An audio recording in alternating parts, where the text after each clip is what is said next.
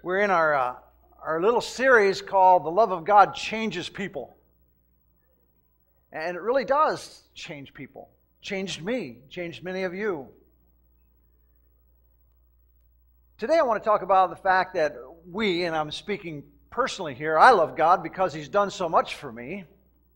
And that's what you ought to be saying, is I love God because He's done so much for me. 1 John chapter 4, verses 16 through 19.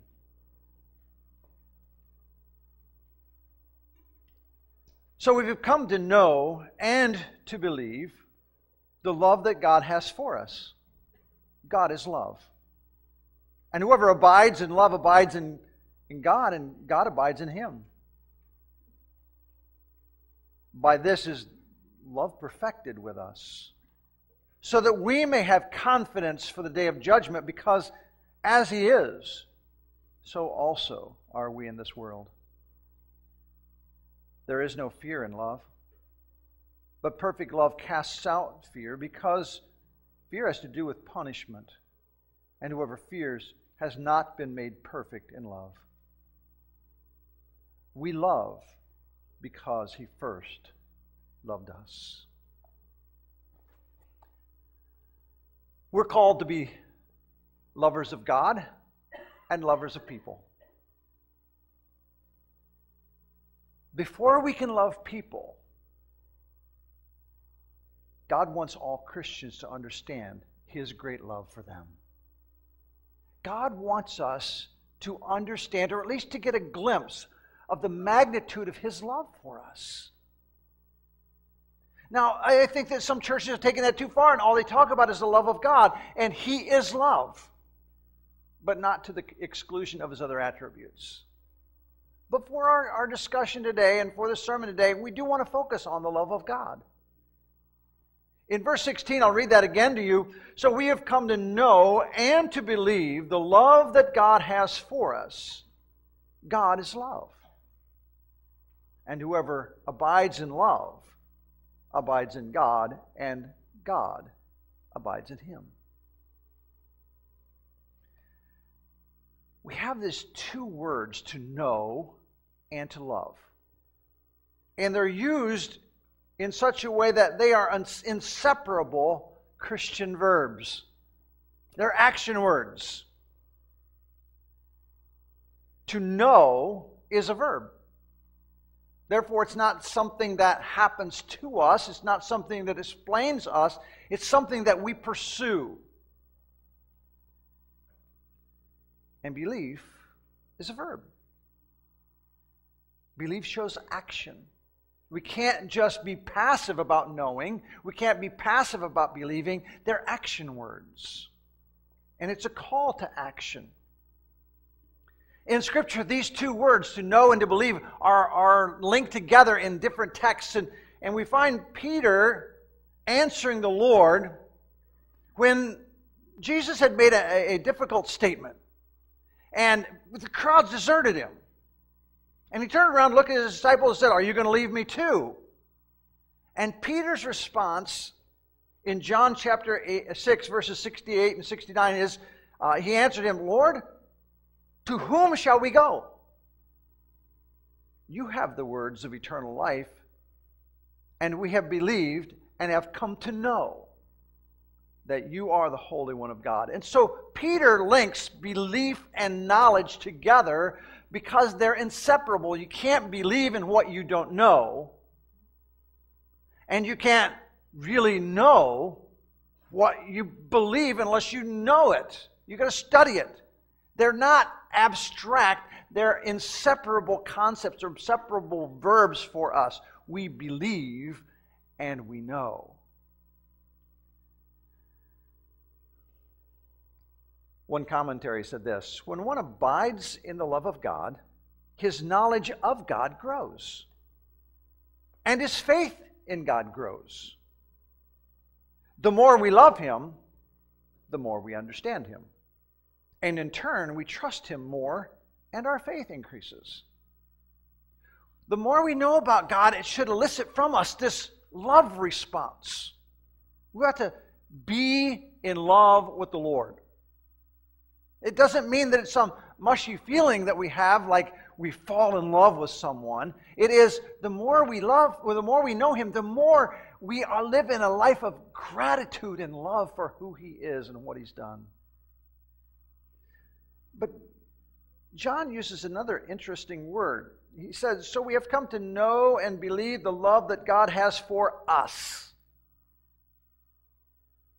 You would think that's kind of a common word, and it is, but we don't stop to think about it.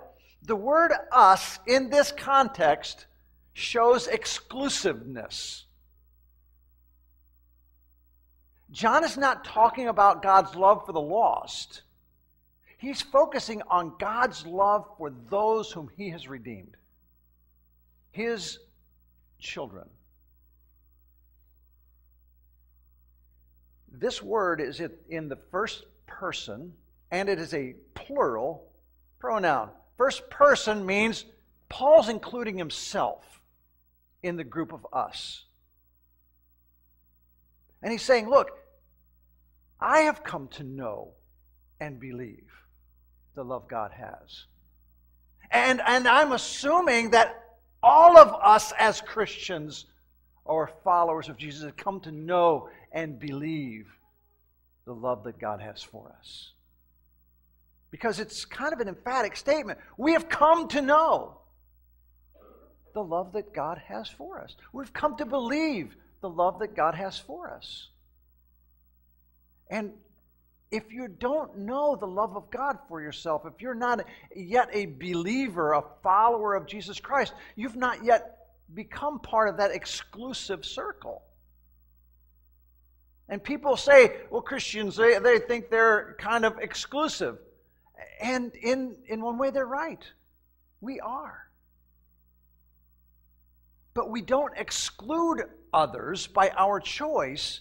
God excludes them based upon lack of faith in Christ. But when we humble ourselves and submit ourselves to Jesus Christ, we're now included in Christ and excluded from the world. You can't be both in the world and in Christ. They're mutually exclusive.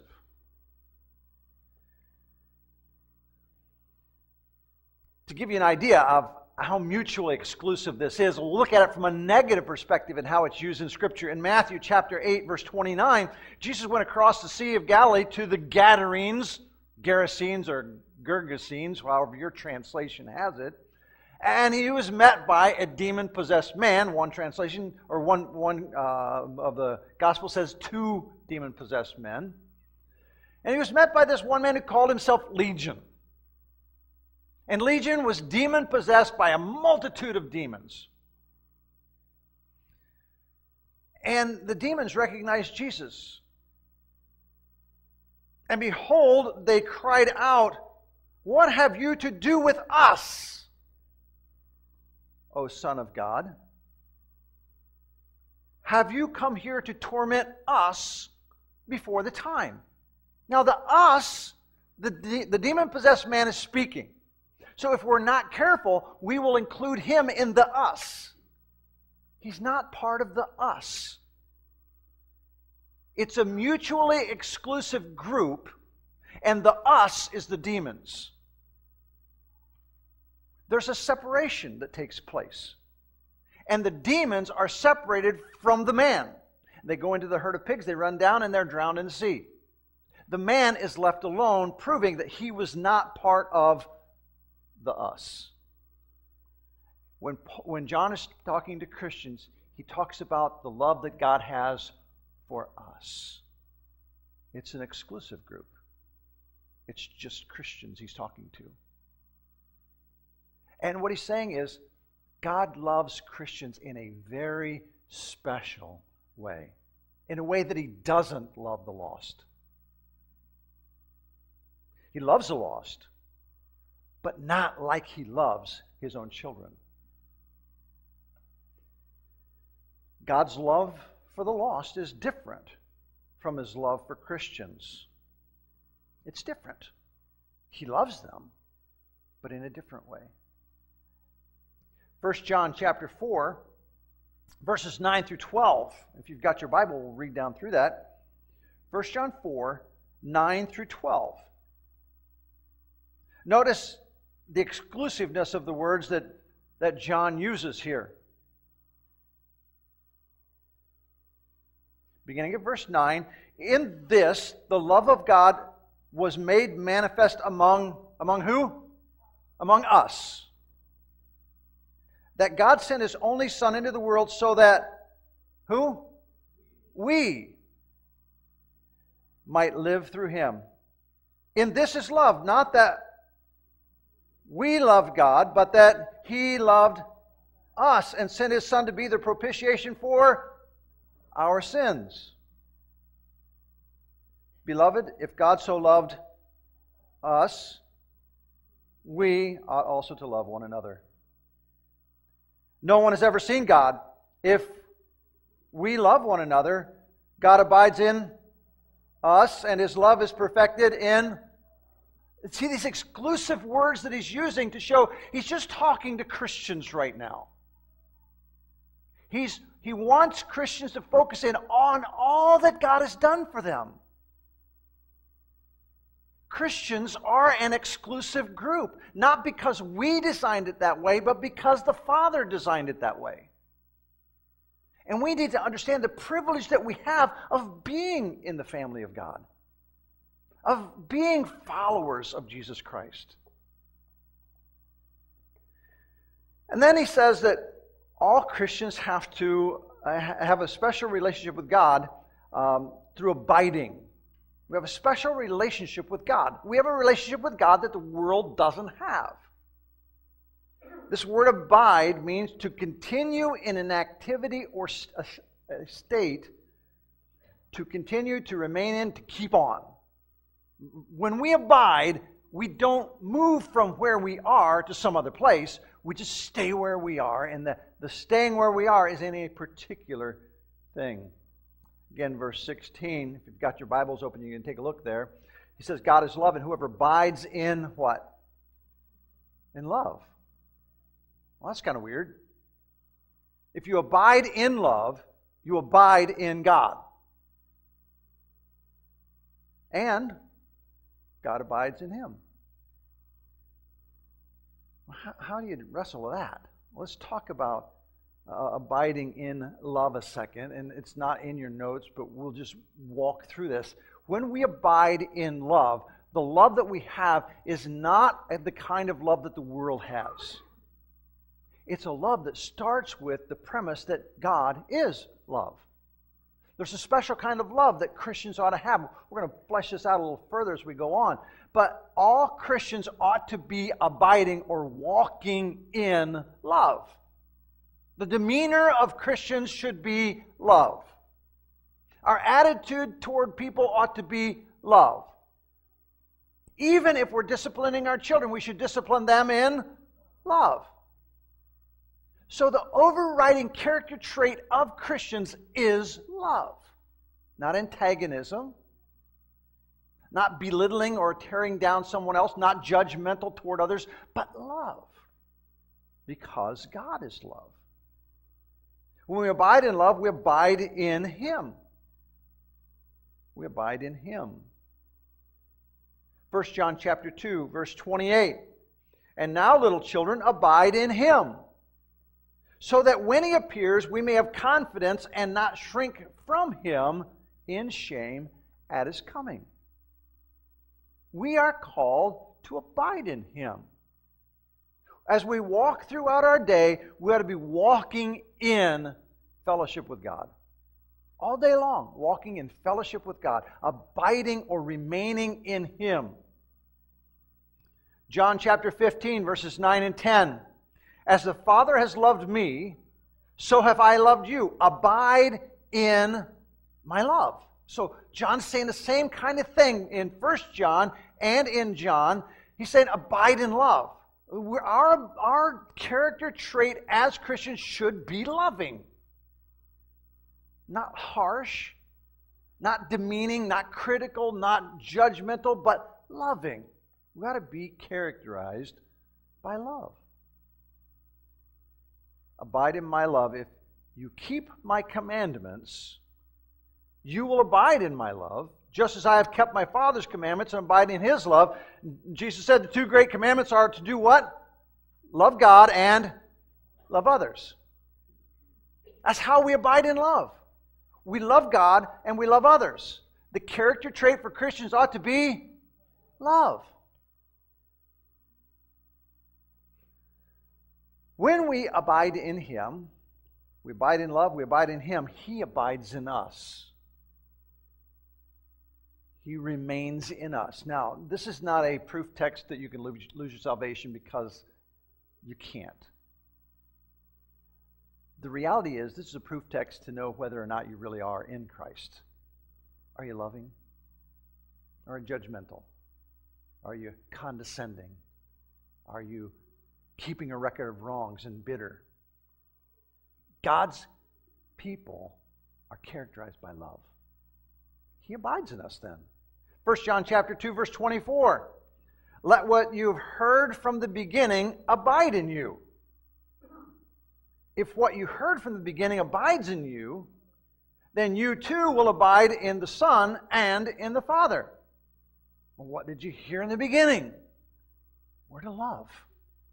And God loves us. And we're to walk in light as He is in the light. We're to have fellowship with one another. It's all about loving relationships. 1 John chapter 4, verse 12. No one has ever seen God. If we love one another, God abides in us, and His love is perfected in us. Again, the whole character trait of Christians is that there's this overwhelming love in us for what God has done for us that flows out into the lives of other people. We are to be loving to God and to others. See, the proof that we're abiding in God and God is abiding in us is that we love one another like or in the same way that God loves us. That's the proof of Christianity. The proof of Christianity is not in how much theology I know, how many verses I've memorized, can I say all the books of the Bible in order. The proof is, am I loving God and am I loving others? Now we come to the hard part. All Christians must have a perfect love. A perfect love. Verse 17. By this is love perfected within us, or with us, so that we may have confidence for the day of judgment, because as He is, so also are we in the world. Our love is to be perfected. I have a long way to go. How about you? Our love is to be perfected. The word perfect means to cause to be truly and completely genuine. Don't you love it when people fake nice? Can you tell when people are really faking nice? They're not really nice to you. They just want you to be quiet, get out of their life, move on to the next person so they can get on with whatever they're doing, and they're just faking nice to get rid of you. Christians aren't to fake nice. We're to really be nice. Our love is to be truly and completely genuine, to make true, to make completely real, to be complete or fully developed. The Christian love is to be fully developed within us. God's love is to be so developed within us that it naturally flows out of us toward others. Perfect in this context is an interesting word in that it is in the perfect tense. So perfect is in the perfect tense, meaning that love has been made genuine or complete and exists in its finished result. In other words, as a Christian, you and I, or as Christians, you and I have all of the love of God within us. We're to abide in that love. We cannot get more of the love of God. We have all of the love of God we're going to get, and as such, it's complete. It's full in us. The issue is we're not letting it ooze out of us to others. What we need to do is be so in tune with God that when we're abiding in love and God is abiding in us and we're abiding in Him, that it so overwhelms us that the natural response to trouble and troubling people is love. We love them. We ought to love difficult people. Not like we go out and search for them. They will find you. They really will. Difficult people will find you. They are God's appointment for you to allow the love of God to flow through you into their lives. You see, they're not so much to test you, though that's part of the equation. They're there for you to influence them through the love of God. I'm convinced that we need to open our mouths and speak more about Jesus Christ and His sacrifice for people. But more than that, we need to let the love of God flow out of us toward them. I think people are tired of seeing the hypocrisy of Christianity, where we're mean-spirited and antagonistic, and yet we want them to know the love of God. There's a disconnect there. In our debates, in our conversations, in our theology, and in our teaching, we need to teach the truth, but it always needs to be the truth in what? Love. Paul said that in Ephesians chapter 4. Speak the truth in love. Not in antagonism or judgmentalness or complaining, in love. Hebrews chapter 5 and verse 14, this same word is used, and in the ESV it's translated mature. He says, the writer of Hebrews says, but solid food is for the mature, for those who have their powers of discernment trained by constant practice to distinguish good from evil. So in the teaching and in the preaching, we can give solid food or the deep spiritual truths to people who are mature, perfected, made complete. In the same way, the love of God needs to flow through us as we mature in the Lord. Another place it's used, James chapter 1, verse 4. And let steadfastness have its full effect, that you may be perfect and complete, lacking nothing. That's what our love ought to be like. Our love should be perfect and complete, lacking nothing. Only through an abiding love can we have a genuine love. When we abide in the love of God, and we abide in God, and God abides in us, our love for God and our love for others will be genuine. It won't be fake. Many Christians come to church, they sing about loving Jesus on Sunday, and act as though they don't love Him throughout the week. Because they complain about this, that, and the other thing, or they're judgmental, or they're cynical, or they mock things. And what we need to do is we need to get rid of all that stuff. Repenting of it, turning from it, and letting the love of God flow through us to the others around us and to God. When we do that, the testimony of Jesus Christ is ramped up. The light shines brighter. And people see God more clearly.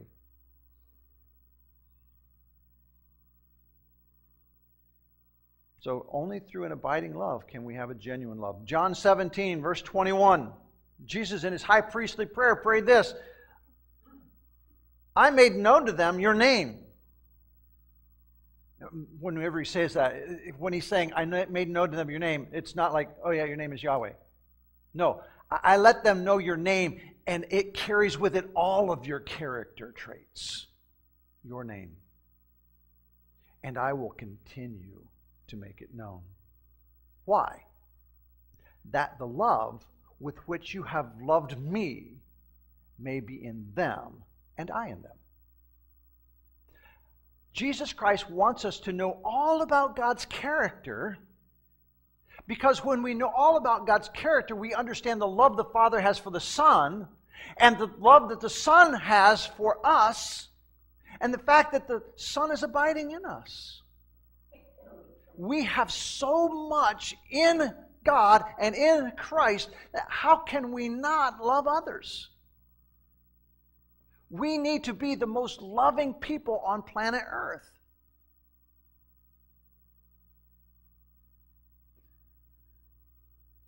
And abiding love gives the Christian great confidence at the judgment.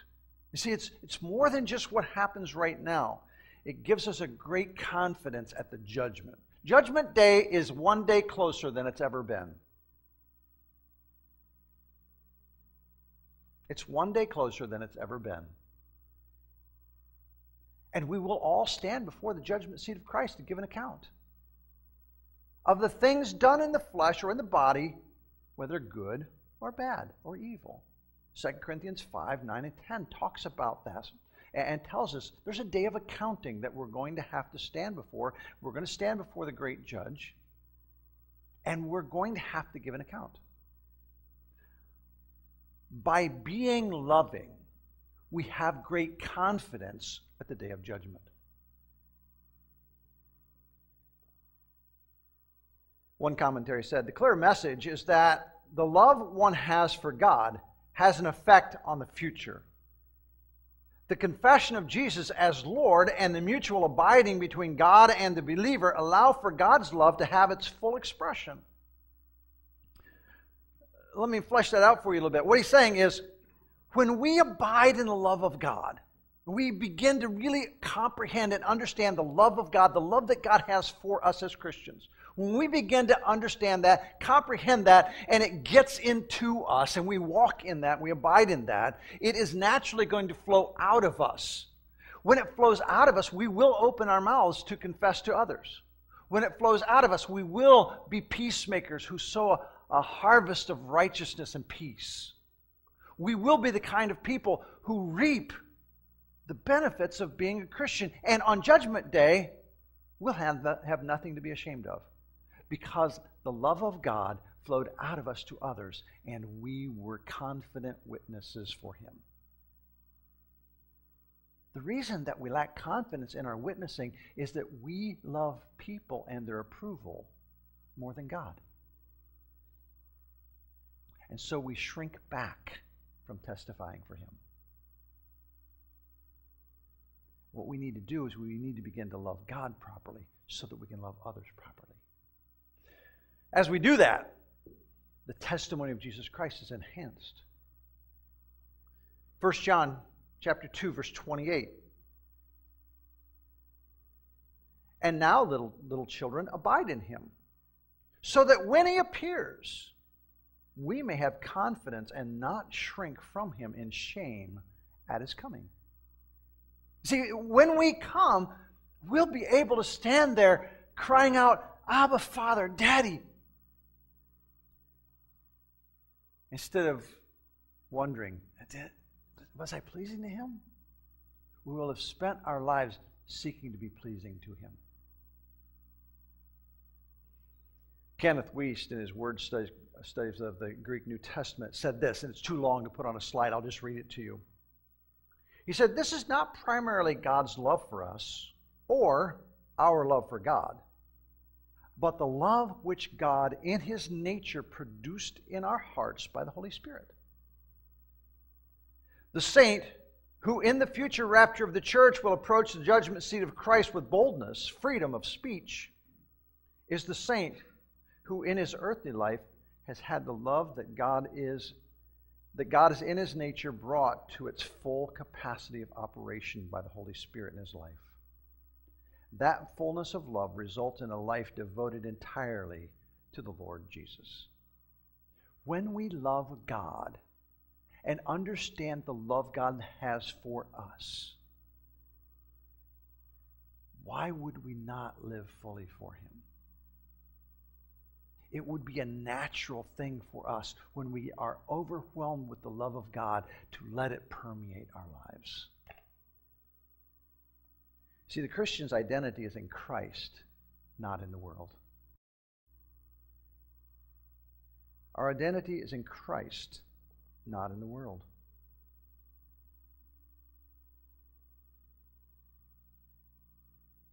One other commentary said, believers who love one another in this world, in the same way as Christ loved his disciples when he was in the world, show that they live in God. And therefore, they need have no fear as they face the day of judgment. When we have a life permeated with love, oozing with the love of God for him and for others, when we have that kind of a life, it creates confidence on the day of judgment. We don't go through life fearing. We're confident that we have a life in God and he is in us. Turn with me to Hebrews chapter 4. Or chapter 10. Hebrews chapter 10, sorry. Hebrews 10, verses 34 to 36.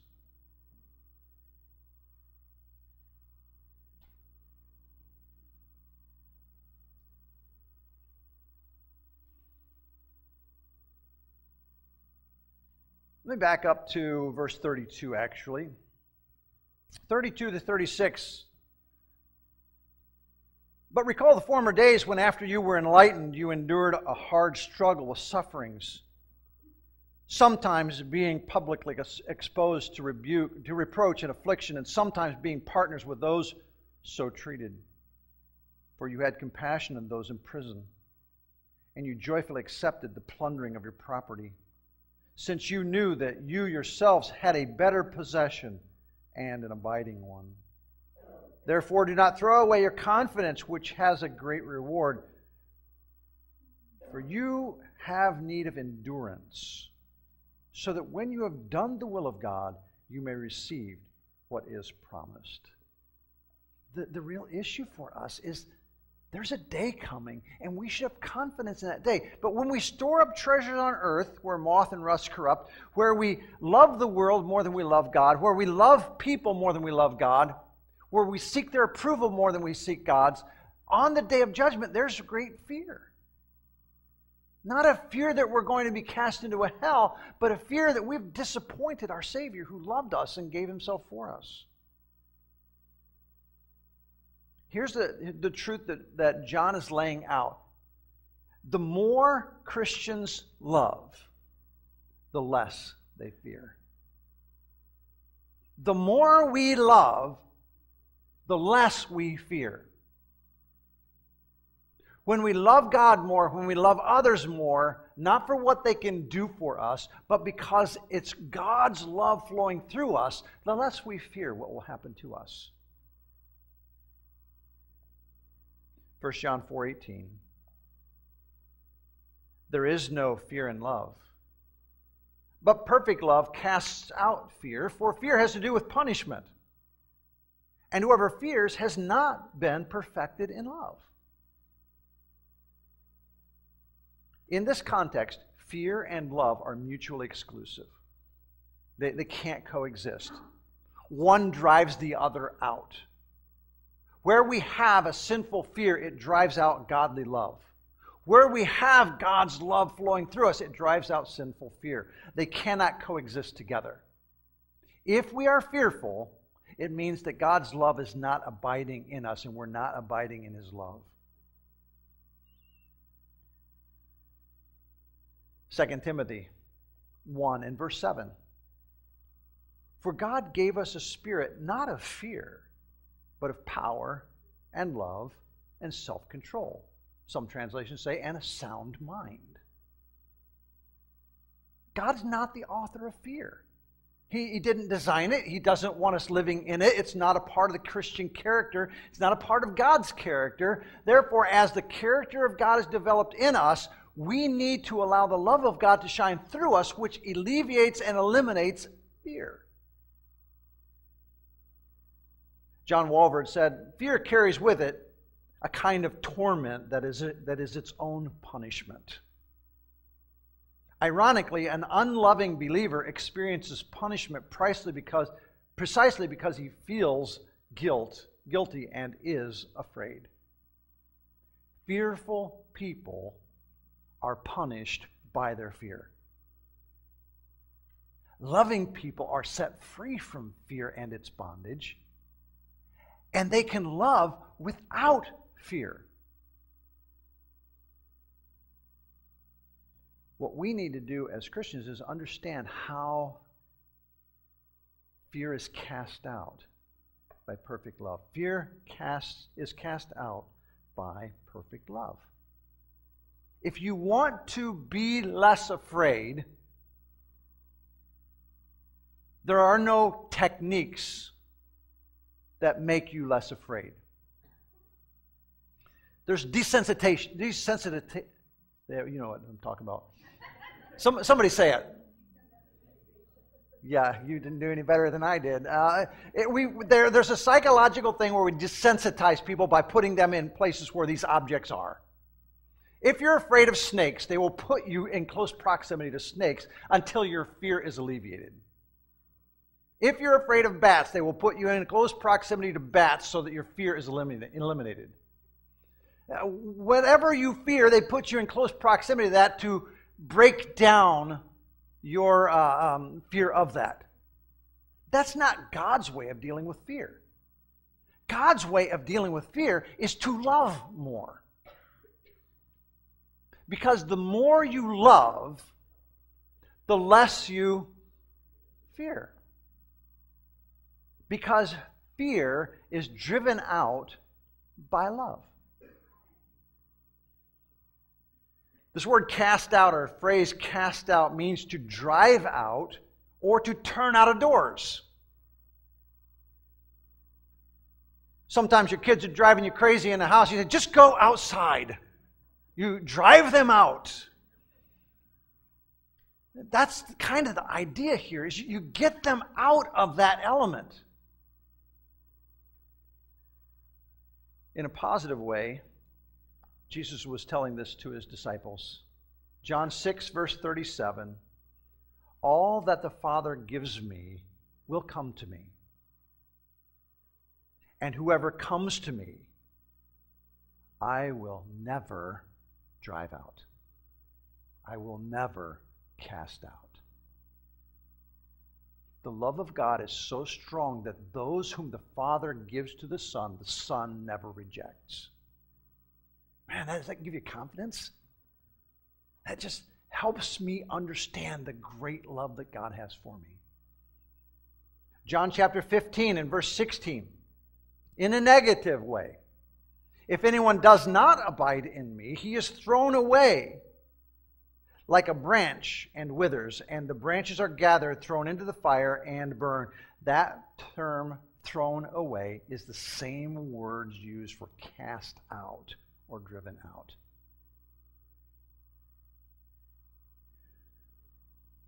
Our responsibility as Christians is simply to abide in the love of God. To abide in love, to abide in God, and God abides in us. Lou Priolo, in his book, in his article in the Journal of Modern Ministry, in an article entitled Helping People with Crippling Fear, said this: there's an interesting corollary in the Bible between sinful fear and selfishness. People who are selfish tend to be fearful. People who are fearful are necessarily selfish. Perhaps the best way to demonstrate this is by studying the antithesis of both sins. According to 1 John 4:18, the opposite of and remedy to sinful fear is love. Love more. Let the love of God permeate your lives, abide in that love, and let it flow out to others. Not in some gushy-mushy, emotionally tripping type of a relationship, but the love of God that wants people to come to God, that wants to minister to people, to serve others. The fearful person reveals a lack of love for God. The fearful person reveals a lack of love for God. My goal through this study is to show that God loves us, and it's our responsibility to love Him back. That's the natural response of people who've been overwhelmed by the love of God, to love Him back. John chapter 7, verses 12 and 13. And there was much muttering about him among the people. While some said, "He's a good man," others said, "No, he's leading the people astray." Yet, for fear of the Jews, no one spoke openly of him.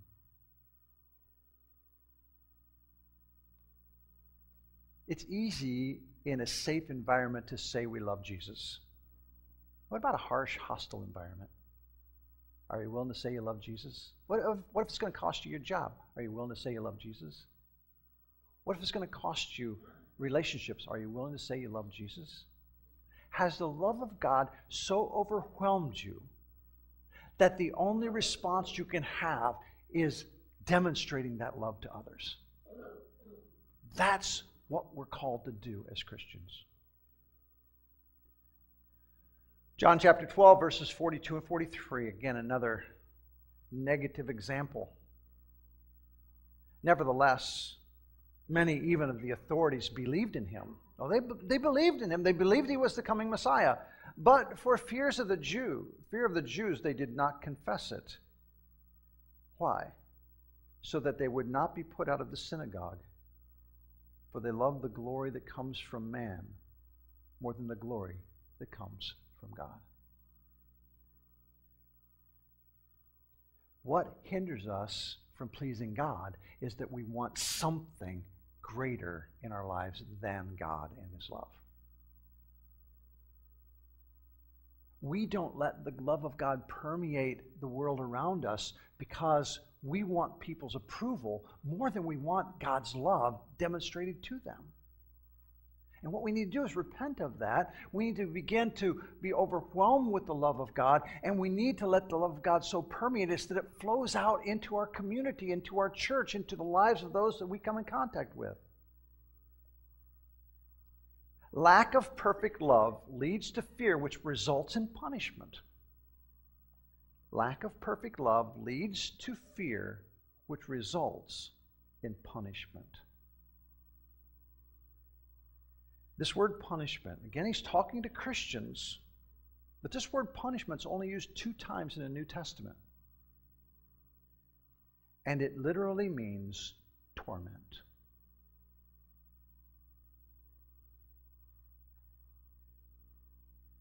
People who are fearful are tormented. People who've learned and are overwhelmed with the love of God and love others have been set free from that. And they can love without fear. The other place that it's used is Matthew chapter 25, verse 46. And it's used in connection with people who will spend eternity in hell. And these will go away into eternal punishment or torment, but the righteous into eternal life. We can say this, that even for the Christian, the fearful Christian creates their own hell on earth by their fear. And God never saved us to be tormented. He saved us to set us free from the torment of sin. We need to be loving God and loving others in such a way and to such a degree that there is no fear left. That the fear is driven out by our love for God when we're overwhelmed with His love for us.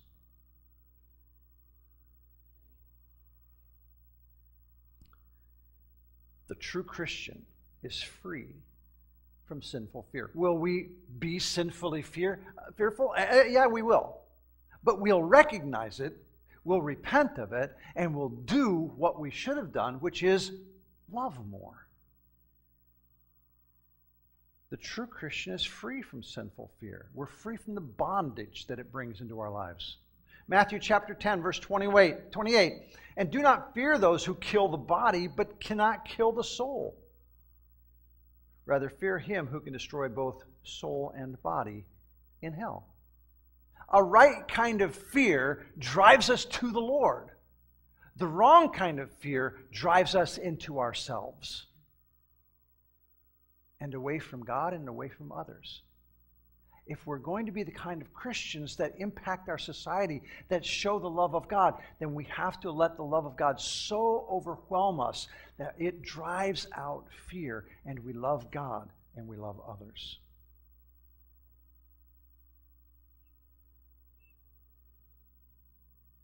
There's only one reason which motivates the Christian to love. It's real short. Verse 19.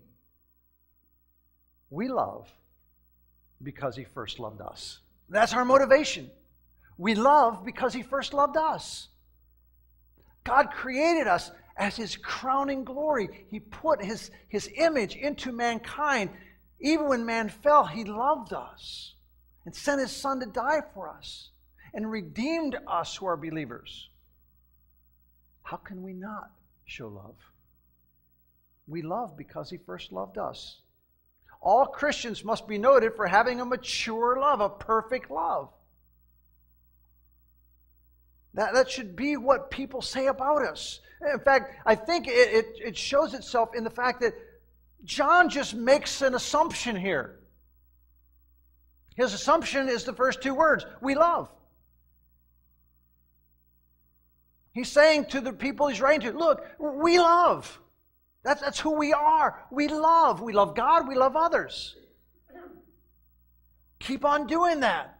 And the only reason you can do that is because God loved you first. It's just a matter of fact.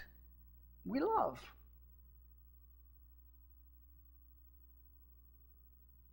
Christian love should just be a way of life for us. That ought to be who we are. Well, they're the most loving people I've seen. Can we say that in our PC society? That people are still loving? Or are they just nice today? I don't even know. Can't keep up with the PC movement.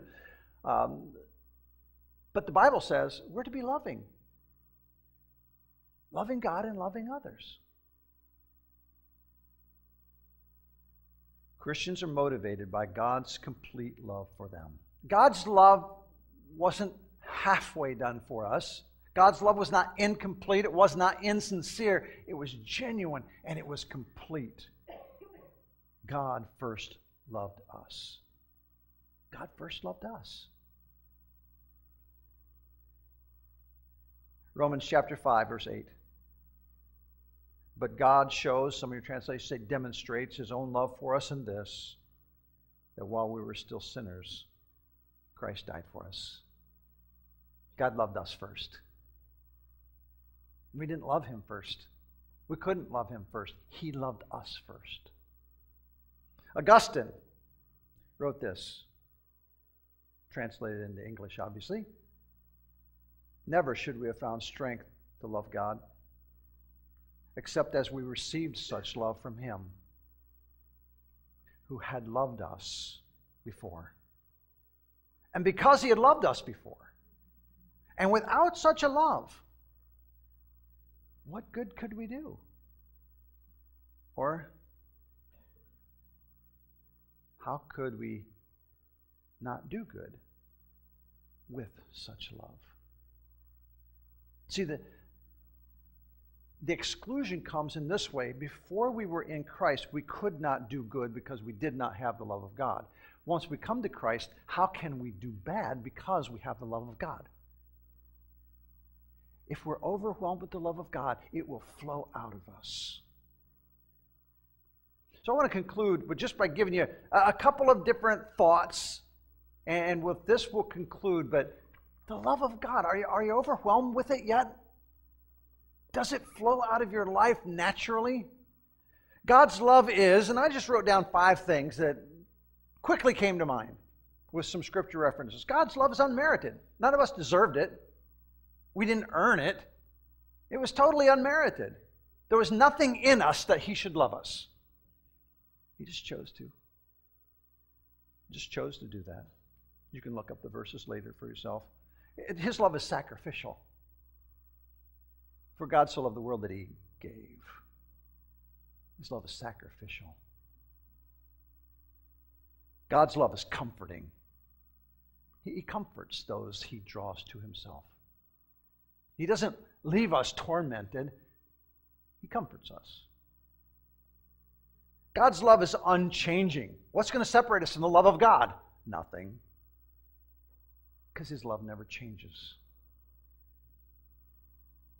And his love is purposeful. His love is purposeful. God doesn't love us in the abstract. He loves us in the concrete purpose of his eternal plan. He loves us. Now, as a Christian, here's your homework assignment. In what ways are you demonstrating God's love? And the reason I only give you 5, I was search the scriptures to find God's love, and then write it down. I've given you these 5. How are you demonstrating love this way? If you are to abide in the love of God, and he is abiding in you, and you are abiding in him, then you have the capacity and the ability to love the same way he did. How are you loving people who don't merit your love? How are you loving sacrificially? Not just are you, specifics. How are you doing that? How are you comforting those who need comfort? Is your love unchanging? Or does your spouse not know which person he or she's waking up with? What kind of a person are you? Does your love flip-flop, or is it constant and consistent? Is it purposeful? Not for your own purposes, but for the good of them. Are you building them up in love? How are you doing that? If you've never received Jesus Christ as your personal Savior, I want to invite you to that first. The love of God needs to overwhelm you, and the time and place that it starts to overwhelm you is when you get convicted of your sin. When you realize that there's nothing in you that God should love you, but that he does. He does. And he sent his Son to pay the penalty for sins. And that you need to submit to him. If you've never done that, I would love to share with you how you can come to know Jesus Christ. And Christian, if the love of God is not permeating your life and flowing out of your life, and if you're not living a consistent, loving life, I want to encourage you to repent of that. Turn from that and begin to live the consistent, loving life that God's called you to. Would you stand with me and we'll be dismissed in prayer. Father, we thank you for the privilege we have of knowing you. And I pray, Heavenly Father, that we would be overwhelmed with your love, that it would flow out of us to those who maybe desperately need our love and are, in our minds, unlovable, and yet we need to show them the love of Christ. Thank you, Father, for those who shared the love of Christ with us. Thank you, Father, for being patient with us and kind to us and forgiving to us, that if we confess our sins, you are faithful and you are just and you will forgive. Cleanse us, Father. I thank you, Lord, for your great grace, your goodness to us. You're patient with us. You discipline those you love. You chastise every person you call a son, so that we can be more like Jesus Christ. And Father, I thank you for just all that you're doing and all that you are. You are a great God, and you are greatly to be praised, and we worship you. Continue to do a work in your church and in our lives, we pray in Jesus' name.